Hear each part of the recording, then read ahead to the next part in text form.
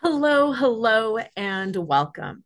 I am Laura Cheadle, and today I am going to walk you through a divorce preview. What that will do, it will give you a basic understanding of the divorce process and what things might look like for you. Now, a couple of things. I want to start by saying hello and welcome. I'm Laura Cheadle. I am an attorney and I am also an infidelity and betrayal recovery coach.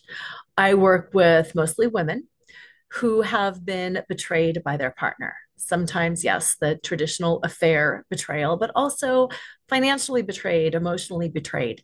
And I walk by their side, helping them through the whole process, helping them navigate the emotional ups and downs so they can create a second chapter of life on their own terms.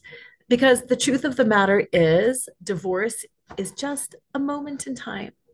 Infidelity is just a moment in time, and you will survive. You will thrive, and you have an entire life that is waiting for you. I will say more about that in a moment, but first, I want to be very clear. Even though I am an attorney, I am not your attorney. Listening to this does not create an attorney client privilege, nor am I giving you legal advice. All states are different, all countries are different, all people and situations are different. And although I wish I could tell you with certainty exactly what would happen in your situation, I can't. I don't know who you are, where you live, and the details of your situation. So I'm not your attorney and I'm not giving you legal advice. I am just letting you know about the general process of divorce, what some of your options are in getting divorced. I will help you figure out a little bit about how to figure out if you want to get divorced or not. And I'm just going to give you a preview of everything that you need. If you want to go deeper with me, by all means, reach out. I would love to walk with you through this journey. I've been through it and it's tough. Laura at lauracheadle.com, Lora at LORACHEADLE. You can email me. My website is lauracheadle.com. And if you are in Colorado and you are interested in mediating your divorce, reach out to Garske, Garske, divorce mediators. And I can work with you there too, because I also do divorce mediation there.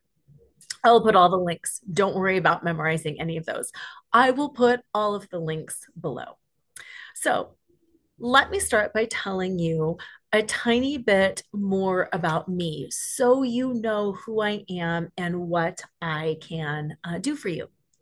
As I said, I am an attorney. I'm also a divorce and infidelity coach. When I practiced law, the thing I got in trouble for all the time was sitting down and talking with the clients and having them negotiate a settlement just by talking. And the attorneys that I would work for would always say, you cannot do that. You do not sit down and help people talk. You're having them create solutions, and then we're out of a job because they've just settled their case. And it always struck me as ridiculous that two people who were at one time married and were in love couldn't structure their own divorce. And I know there are times when there's abuse, when there's mental illness, when there's a whole lot of contention that can't be and that attorneys are necessary. But in the vast majority of cases, there's things that people can figure out on their own if they just talk. And that was my strength, was helping people come together, teaching them about the process, and then empowering them and guiding them through the process together. So that's why I stopped practicing law. And that's why I started mediating. And that's why I started coaching, because I'm all about solutions, win-win solutions that will really get people moving forward so they can get busy living the rest of their life and not stay stuck in the muck. Now, you might be wondering, Have you been divorced, Laura? Actually, I have not. After 23 years of what I truly in my heart thought was an amazing marriage, I was completely devastated when I found out that my husband had been cheating on me for 15 years with multiple women. And it was awful. If you've been there, you know the shock, you know the devastation. And it's it's horrible. It defies belief. But one of the things you might know is that in that moment, you feel like you have to make a decision. And how are you supposed to make this decision? You've just been given this information, and suddenly you need to figure out, am I going to stay? Am I going to go? And then all that fear, what happens when I go? And I'm not prepared for this. And what am I going to do? Long story short, my husband and I actually did end up working things out. It's work. It's a long road. I'm not going to lie about that. We're 6 years out now. Our marriage is definitely happier and healthier than it was before, and we've each grown exponentially through the process. Whatever you choose, whether you choose to stay or whether you choose to go or whether you're just not sure, it doesn't matter. You don't need to be sure right now, but I can help you in any event. I can definitely help you if you decide to stay. I can tell you when it's worth it to stay, when it's not worth it to stay. If you decide to go, I can help you there too. Things like this divorce preview, or if you're in Colorado, doing a mediation, or helping you find appropriate legal counsel. I can help you stay. I can help you go. And most importantly, I can help you come to terms with whatever it is that you need to come to terms with. So you can be certain that at the end of the day, the decision that you make is indeed the right decision for you. I think what I am the most passionate about is so often people will come to me and they'll say, I've decided to stay. And that's great. And then they come to me because they're like, you stayed too, so we can bond over this. And what I find out is the reason that they stayed is the wrong reason. The reason that they stayed is because they were too afraid to divorce, because the process seemed too confusing or too overwhelming, or they didn't know what they were entitled to, or what they could get, or what it would look like. They were afraid that they would never see their kids again. They were afraid. And that fear is what kept them in their marriage. And my personal mission, my personal goal is to make sure that whether you stay or whether you go, it's for the right reasons. And that you're not staying because divorce is scary, that you're not staying because you don't know how to do a divorce or because you don't know how to do life on your own. That's no kind of life. It's just not. You are worth way more than that.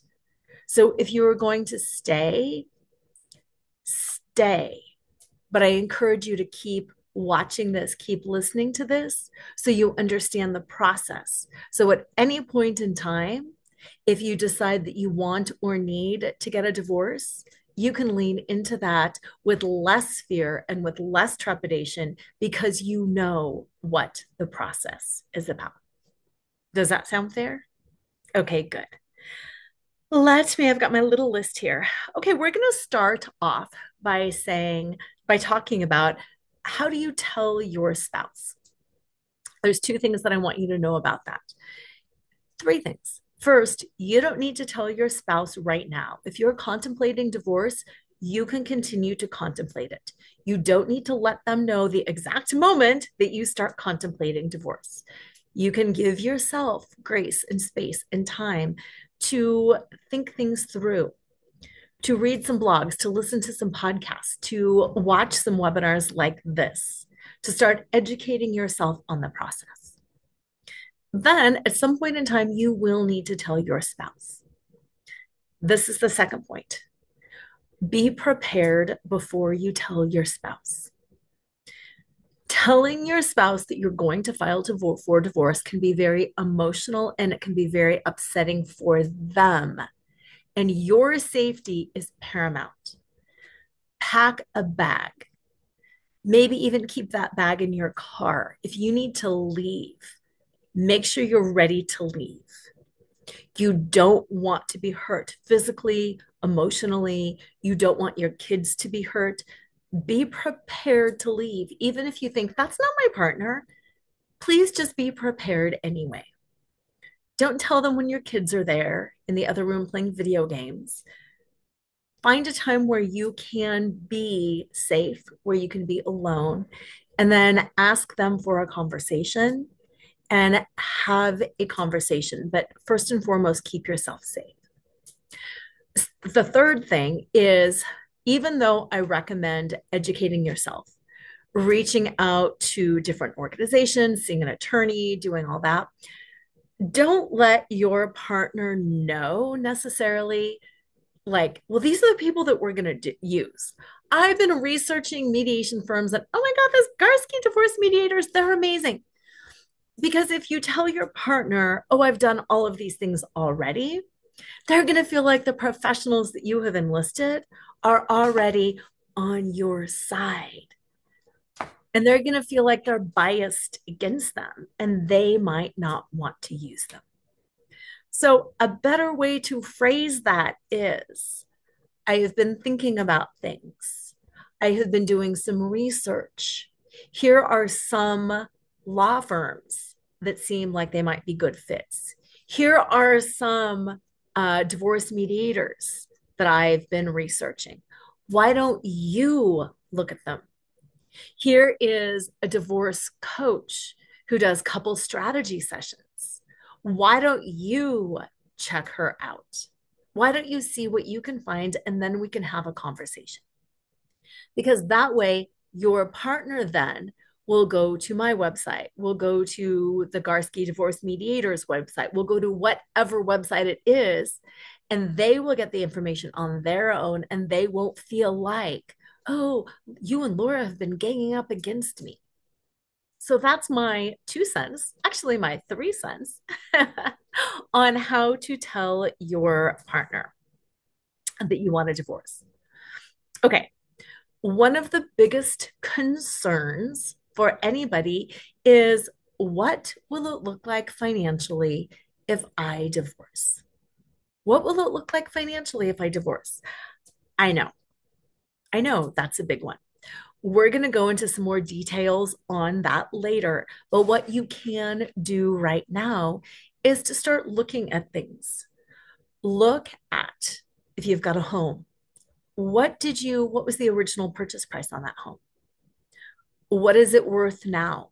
Just hop on Zillow even and just see what might it be worth right now. Figure out how much is left on your mortgage. Figure out your interest rate. Start just making a listing of your assets, your debts. Start paying attention to what some of these expenses are and just start brainstorming and making lists. Don't get too in the weeds about how am I going to afford this and what's going to happen and what if and blah, blah, blah. Just start making lists. What do you spend at the grocery store? How much are you spending on gas? Just so you can start becoming aware, making yourself aware. If and when you do file for divorce, you will have to upload all of these documents. So you're preparing yourself, you're getting ready. But even if you don't get divorced, it's really good to start figuring out where you stand. A lot of the clients that I work with are women who have stayed at home with the kids for a number of years, and or they have a partner who primarily does the finances. So there's also some shame, like, why was I not more involved along the way? Oftentimes they feel stupid. I don't know about these things. They feel really hard and scary.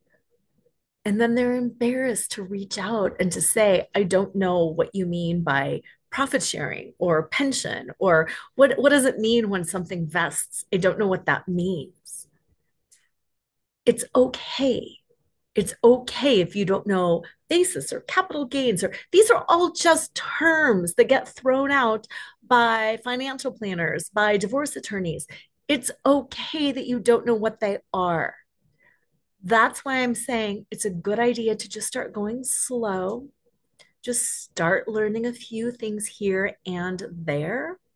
And I can help you along the way. If you're doing some of the Garski divorce mediation, they can help you along the way. Whoever it is that you use, make sure that you are comfortable with that person and that you can say, I don't know what you mean. I don't know what this is.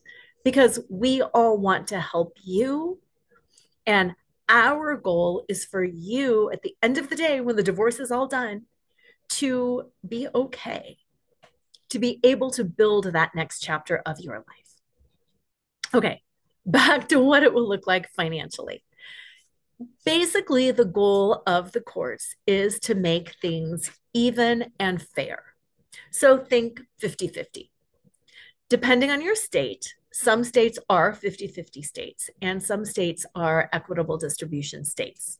Colorado, for example, is an equitable distribution state. However, that said, most courts pretty much like to make things even, and even pretty much means down the middle, with some exceptions.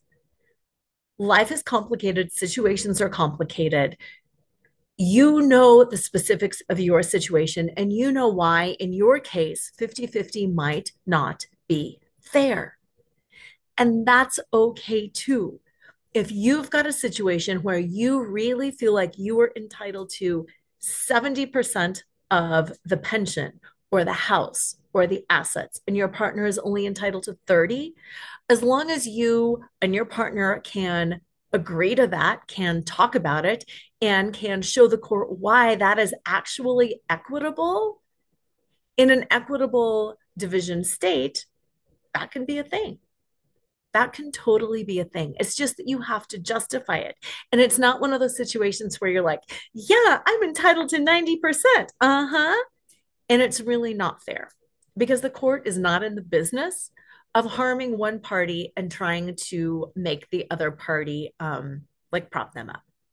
Now, that said, you might be thinking, well, yeah, my partner cheated on me. It's obvious I'm entitled to more.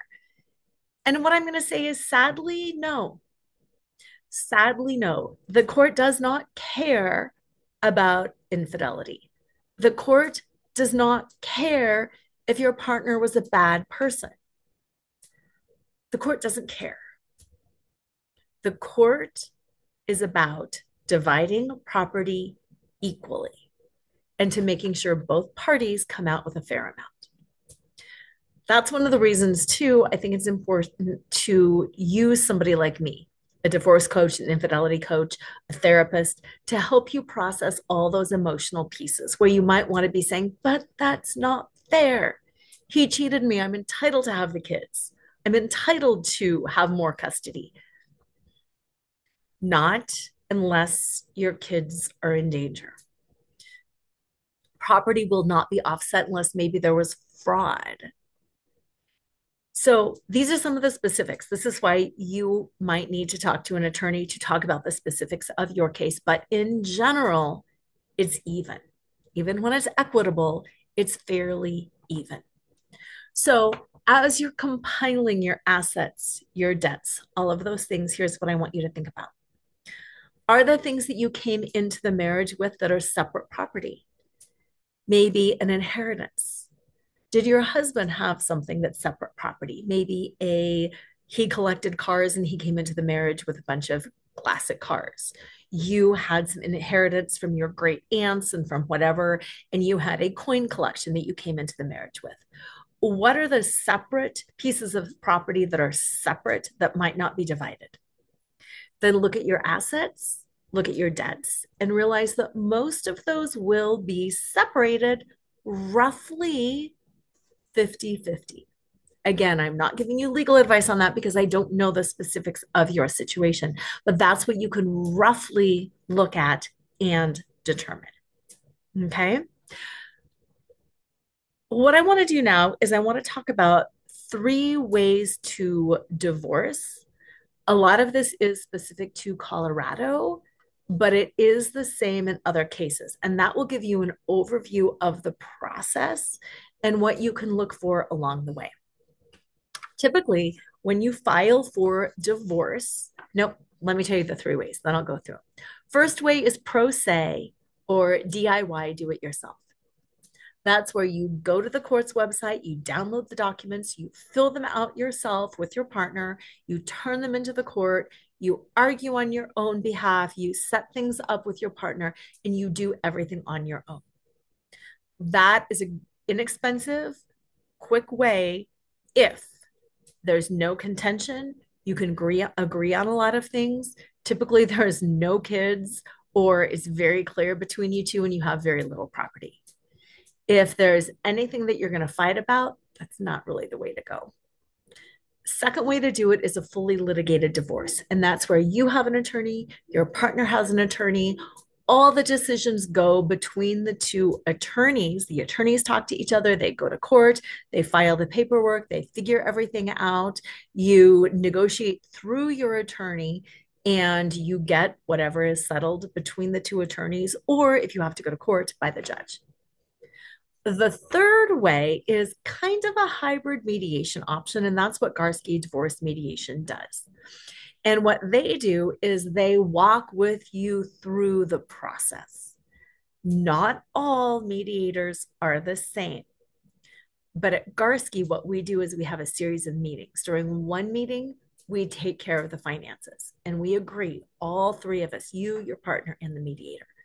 A couple of weeks later, we do another meeting. We figure out kid stuff, parenting time, who makes the decisions, overnights, vacations, holidays, all of that. We decide. A couple of weeks later, we do a division of property. We figure all that out. We get all the forms filled out and we fill them out. There's other firms like us in other states that will do a similar way, but that's kind of a hybrid way to do it. And when you do a divorce mediator like that, you can also get legal services and legal advice on an unbundled basis. And what that means is if there's a point of contention or something you're curious about, you hire an attorney just to answer your question. So it's a lot less money because you're like, I'm just paying you for an opinion about this one thing. I'm just paying you to tell me what I would get in this very specific situation. So then you can come back to the mediation and be like, all right, I've got this question answered. Now we can make a decision. So those are the high level three ways of how you can get divorced in Colorado, but in other states as well. Now I'm going to go back to the fully litigated divorce where each of you use an attorney because that is what most of us think about when we think about divorce.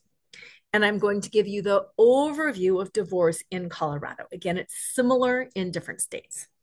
I got my little notes here, so I make sure I get it all in. Okay, when you decide you're going to get divorced, what starts it is you file a petition for divorce with the court and a case information sheet. The case information sheet says things like the parties' names, addresses, if there's minor children. It's just putting everybody on notice that, yes, we're getting divorced and we are filing for divorce. That's also protection in case your spouse is now going to go like spend down all the assets. You can't do that. That doesn't work. This puts the court on notice that, yes, we in fact are getting divorced. 42 days later, let me start by this. After the petition is filed, there's a mandatory 91-day cooling off period in Colorado, which means you have to wait at least 91 days for the final petition of divorce to be finalized. So you cannot just get divorced in a week. You can't get divorced in a month. You have to wait at least 91 days. And often that can be longer based on the court's schedule. If you're using attorneys and your attorneys are busy for 3 months because they're doing all these other cases, it might take you 6 months, 9 months, a year to get divorced. If you're fighting about things and you can't agree, that's going to push that out too. Some divorces go on for years because nobody can decide. So, best case scenario, the fastest you can get divorced, at least in Colorado, is 91 days. Okay, so you file that petition with the court. 42 days later, an initial status conference is set. In Colorado, that is just a phone call with the family court, and you basically talk about finances. You have to submit your financial disclosures, your sworn financial statements, and this is just letting the court know this is everything. Life insurance policies, like you might talk about social security, credit card debts, houses, cars. These are just your financial statements. If you've got a secret credit card, you need to disclose it. If your partner has a secret bank account, they need to disclose it. If everything's on the up and up and you feel good, wonderful, this is great. But this is also one of those times where if you've got a partner who you think is hiding, maybe experts can be brought in, maybe a forensic accountant to figure some things out. If you are using attorneys, your attorneys are going to want experts on everything. If somebody's got a business, they might want the business valued. They might want your home, an appraisal done on your home. If you've got artwork or jewelry or guns or anything like that, attorneys are going to say, we need to bring in an expert and we need to have these things valued. Can be great, can be necessary. It's expensive. If you're talking about like $1,500 per evaluation, per all these different things, that adds up quickly. That's why sometimes if you don't need attorneys, it's best not to use attorneys. Because if you're using a real divorce mediator, like the kind of mediation that I do, we can all sit down and we can talk. We can agree. You know what? My direct sales business is only worth about this much. Yeah, I agree it's about worth that much. Your whatever business, we can agree on some things. Our artwork, yes, I remember that we paid this much for it. Yes, I know. And we can agree without experts. Because if you both agree that your artwork or your gun collection or your jewelry or whatever is worth X amount, there's no controversy. You have both agreed. So that's why you can save so much money doing mediation instead of divorce. By the way, do you know the average cost of divorce? It's insane. It's truly insane. 25 grand per person. Per person. I've seen estimates that say the average is 55,000. But think about this. If I'm paying my attorney 400 an hour and you're paying your attorney $400 an hour and they meet for a 1 hour meeting, boom, there's $800 out of the marital estate already. Sometimes it's totally necessary, but attorneys can drain money fast. Here's the other thing that I want you to know about attorneys. And I started to say this when I was talking about, when I was an attorney. An attorney's job is to zealously represent their client, to zealously get the best deal that they can for their client. So that means if it is in my client's best interest to have the business valued at 200,000 instead of 150, I need to do everything in my power to see that that business gets valued at 200,000. My partner's attorney, their best interest is to make sure the business is valued at 50,000. They're going to do everything in their power to make sure that business is valued low, including maybe, well, we got an estimate. Well, we got an estimate. Well, now we need a second estimate. Well, we need pretty soon you're $10,000 into estimates. Whereas if you and your partner would have talked, you could have agreed, you know what, actually, this business is really worth about 90,000. And we both know it. And here's the reason why. And maybe did you lose a little or did somebody gain a little because the valuation was off by 5,000? Possibly, but guess what? You just saved 10 grand in valuation reports and attorney's fees. So really netting it out at the end of the day, perhaps it's a better deal. Perhaps it's not if you have a very contentious partner who is lying and hiding things, but it's just something that I want you to be aware of. Anyway, back to divorce in Colorado. You file the petition. 42 days later, you have that initial status conference where all the financials are done. Then you have a mandatory mediation in Colorado that is not the kind of mediation I do. This is a court appointed mediator. You and your attorney sit down in one room, your partner and their attorney sit down in another room. You've got all day, and your attorneys go back and forth between the rooms, passing messages, making you decide, hey, I'm going to say this and I'm going to get this. Well, I want the tea set from great grandma so and so. Well, I want half of the property. Well, I get this car. Well, you're going to take this debt. Well, I get the kids every other Christmas. Well, you get them on this, but these are the overnights and this is the blah, blah, blah, blah, blah. And your attorneys go back and forth between the two rooms, and you're supposed to hammer out an agreement. And wow, let me tell you, that's overwhelming.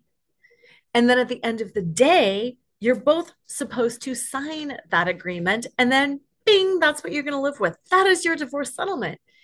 And then at the end of the day, when it's time to issue the decree, the judge will sign off on that, and bing, you're divorced. That's a lot. And that's overwhelming.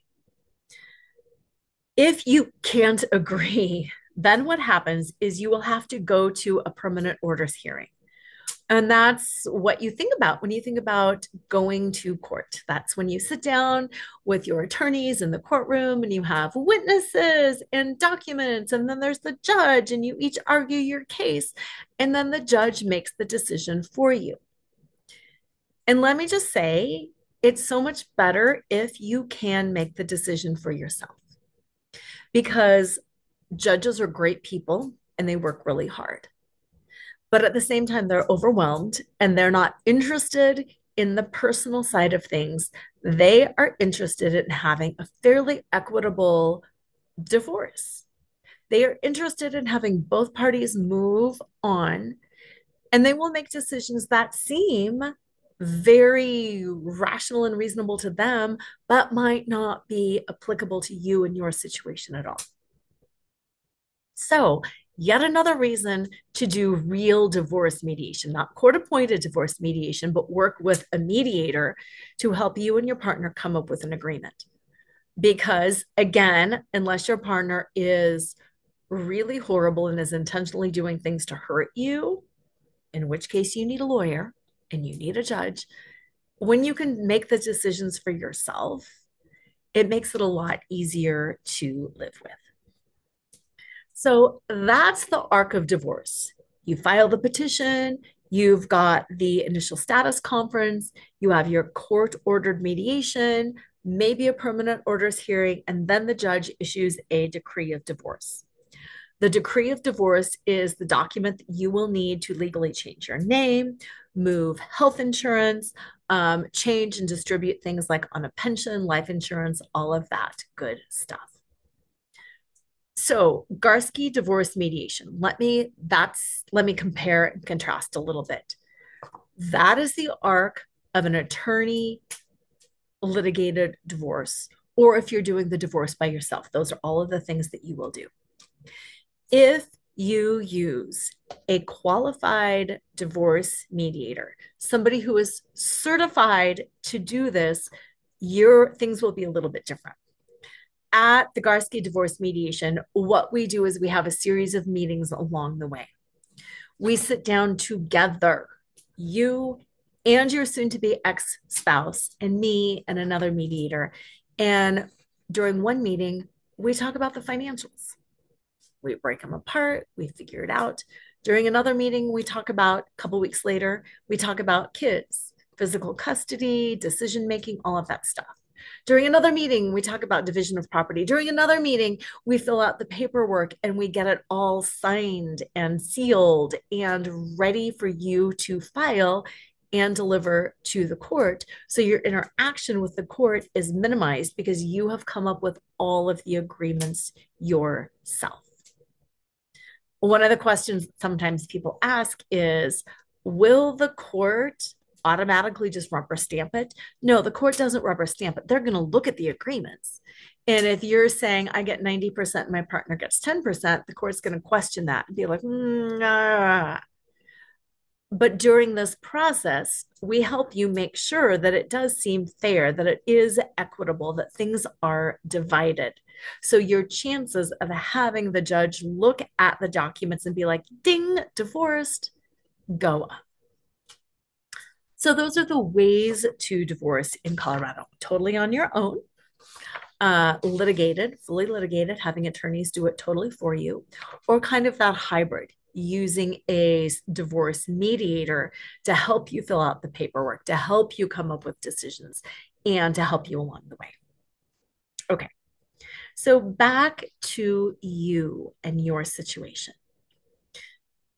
We just talked briefly about what it looks like to be divorced financially. And I said, start looking at your own balance sheets, putting together your debts, your assets. I also want you to start thinking about where you would live. If you have to sell the house, most people do have to sell the house. What does it cost to rent or to buy a new place? Get online and start looking at what that would cost you. Look at the what it costs for cable, internet, water, electricity, HOA dues. Look at all of that and just start making a worksheet for yourself over what it would cost to live on your own. What are you paying for your kids' lessons, clothing, sports, all of those things? Start listing that out. In general, children's expenses will be divided, and I'll go into kids' stuff in a moment here. But just start assembling all of these documents.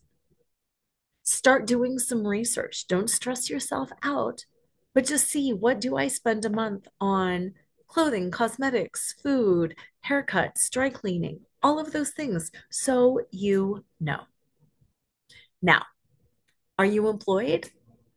Are you not employed? Have you been out of the workforce for a while? Do you need some new training? Do you need a certificate? Do you need to go back to school? Oftentimes, training, things like that, are things that it makes sense for the marriage to pay for. If you stayed at home so your husband could finish his degree, it makes sense that now the marriage would support you in attaining your degree. So, what do you need to do? Do you need to go back to school? Do you need some career coaching or counseling? What do you need to do? A lot of people, like I said before, a lot of the people that I work with have been stay-at-home moms for a long time. And they're like, I don't want to go back to work. Daycare is expensive. Our kids have special needs. I don't want to do that. Again, look at the cost of daycare. What would it cost you to have your child in full-time special needs daycare? Look at that, because that is a cost that would be distributed between you and your partner. So look at what it would cost. What might you need to earn to pay that? How can you balance that out? What I do want you to know is the court doesn't just say, yay, you got to stay home, you have kids. They don't just get to say, yay, your husband gets to stay home because you have kids. They will do what's called imputing income to you. Imputing income just means that they will assume that you can make money. They will assume that you can make money. They will assume that you will at least get minimum wage. So they will impute income to you, full-time minimum wage, and then they will divide it out. This is your maintenance. It used to be called alimony. So if you're wondering, will I get alimony? It's now called maintenance. And if you have been the primary stay-at-home parent, yes, you are probably entitled to some sort of maintenance or alimony, but the court will impute income to you as well. Uh, Full-time minimum wage right now is about $2,500 a month. That will be imputed to you because it is assumed that you could go out and you could get a full-time job making minimum wage. Maintenance is also roughly, again, in Colorado, everything is different, half the length of the marriage. So if you were married for 10 years, you will probably be entitled to about 5 years of maintenance. If you were married 20 years, you would be entitled to 10 years of maintenance. So roughly half the marriage. Again, if you make more money, though, you might have to pay maintenance to your spouse. So maybe you were the one with full-time income. Maybe you have an amazing job and your partner has stayed home. Then you might need to be getting them maintenance. You might need to be helping them get their degree or renew their certification or whatever it is so they can start working. Because again, the court is all about setting people up to go forward and to be successful, taking care of themselves. Okay? Makes sense? Reach out if it doesn't, because I know it gets confusing. Look at all the assets, look at all the debts, roughly dividing them in half. Maintenance about half the length of the marriage. Oh, here's another one. Income will be imputed to you. Again, I said at minimum wage, but there's also such a thing as being underemployed. If, like me, I'm a lawyer, I've got a degree to practice law. If I go back and start being a greeter at Walmart and I start making minimum wage, the court's going to look at me and say, you are capable of making way more than that. You are being voluntarily underemployed. If you truly can get a job practicing law, you're being voluntarily underemployed, and they will impute even more income to you. So if you're afraid that your partner is going to quit their lucrative job and go start doing something really small time, the court will impute income to them, which means they will have to pay you more. They can't they can't screw you over voluntarily. Okay? So that's the deal with all of that. Underemployed. And again, if you've got questions about specifics, that's where reaching out to an attorney on an unbundled basis. Can I buy an hour of your time? Can I buy a half hour of your time? That is really useful. Okay, now let's talk about kids for those of you who have kids. There are two forms of custody, now called parenting time. There's the physical custody, and that's the number of overnights. And that's what everybody thinks about when they think about custody. Like, who has custody? Where the child physically lives. That's parenting time. And then there is the decision making side of things. Who decides? Religious training, medical decisions, educational decisions. Who makes decisions? So you have to decide both. Again, the courts like to make things even. The courts like for the kids to have an equal relationship with both parents. Unless there's abuse, unless there's neglect, unless there's some horrible reason why a parent can't have custody, typically the courts go for that joint custody, that 50-50. Depending on the kids' ages, there's various ways to do that. 5-2-2-5, like 5 days here, 2 days, then 5 days, then weeks, weekends. You can structure it any way that works for you, but the court does have recommendations. Sometimes there's a situation where somebody doesn't really have, like they've just moved out and they don't have a great place for the kids. So temporarily, the kids will stay in the family home. Or the home of one parent. And then when the other parent gets a better living situation, the kids can rotate. A fairly new concept is bird nesting, where the family keeps the home and the kids live in the home and the parents rotate in and out. So I live there a week, then my ex-husband lives there a week. You live there for a month, the ex-person lives there. Like you can do all sorts of things. But what the court is interested in is stability for the kids. The court is interested that the kids have access to both parents and that they are loved and cared for. The standard is called best interest of the child. You know, we talked about reports earlier.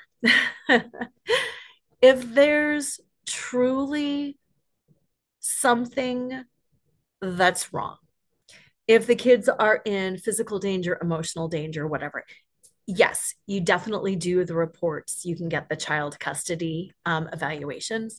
There's the court-appointed child custody evaluator, and then there's like the private child family, court-appointed child family investigators, and then there's like the private services where psychotherapists and child therapists will come in.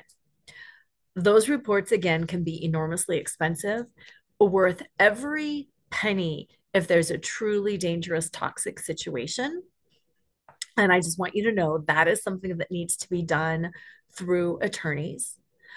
But if you and your partner are both safe with the kids, emotionally safe, physically safe, it is in your best interest to make the decision for yourselves to talk about it. Like, we know my family does the Christmas Eve, so we'll alternate this, we'll figure it out. Custody is child support is statutory. The amount of money that each person gets for the child is statutory. How that is decided is both on need and ability to pay. If you each made the exact same amount of money and you each had the kids 50% of the time, neither of you would owe child support to the other. But if one person has the kids 90% of the time and makes less money, and this person has the kids less period of time and makes more money, they will owe child support. So child support is based on the number of overnights, that's for sure, and the ability to pay, and it's statutory. Running your numbers through the child support guidelines is easy to do if you have the software. You can reach out to an attorney. Most financial planners have it. I know when we do the mediation, that's a calculation that we can also run for you, but it's based on overnights, the amount of money that you make, need, and ability to pay. Let me look at this.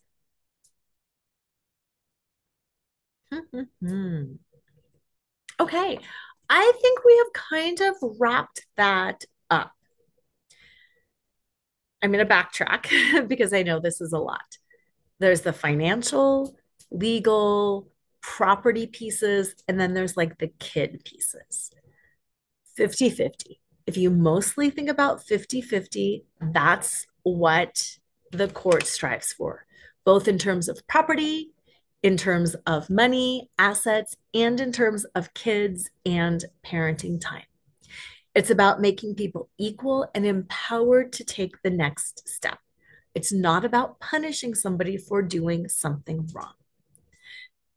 I encourage you to start looking at your assets, to start making a budget for yourself just to see what it would take. Look at your kids' expenses. See, you will each be roughly entitled to or required to pay for about half of your kids' expenses. Just take the time and look at it. A divorce, minimum 91 days, can go on for years depending on what you need.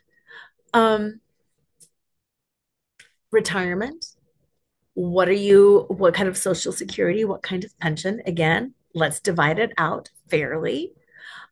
Take your time doing all of this. Take your time. Think about truly what you would need, what you would want. Think about things that are outside of the marital estate, all those individual things, those will be yours. Think about creative solutions on the house. So many people do need to sell the house. What it means to buy out one party, like you would take uh, the purchase price, then you would need to figure out how much you've paid down, what is still owed on that mortgage, what you would sell it for right now, what it's worth. You would have to take what it's worth, then you would have to buy that person out. So you would have to pay for what's left on the mortgage plus half of what you could sell that house for now. You might offset it in division of other property, in retirement assets. But then is it fair that all of your money would be tied up in a house or all of their money would be tied up in a house when that's not really a very liquid asset? So lots of things to think about. And my biggest tip around all of this is to give yourself plenty of time to think, to ponder, to process. If you need to be divorced by a certain time, find out how long it takes in your state. You might need to get filing. If not, do some of the legwork now. Have somebody run the child support calculations for you, start figuring out what you might need to do to go back to work, figure out what it takes to live on your own, figure out what's being spent on your kids, and then start compiling that list of marital assets. That's called the marital balance sheet in Colorado. So you start knowing where you stand. Know that you can always hire attorneys on an unbundled basis to answer specific questions. If there's something you want to get valued now, if somebody's going to value the business or value the house, if that's something that you feel strongly about, you can do that.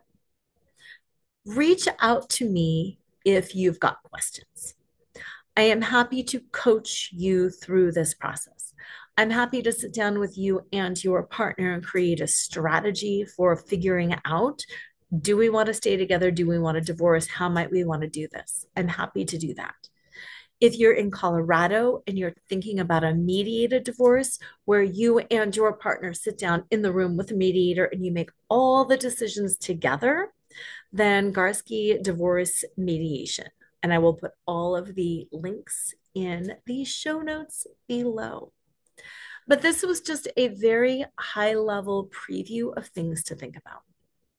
And what I also want to say is your brain should be a little bit full and overloaded right now, and that's okay.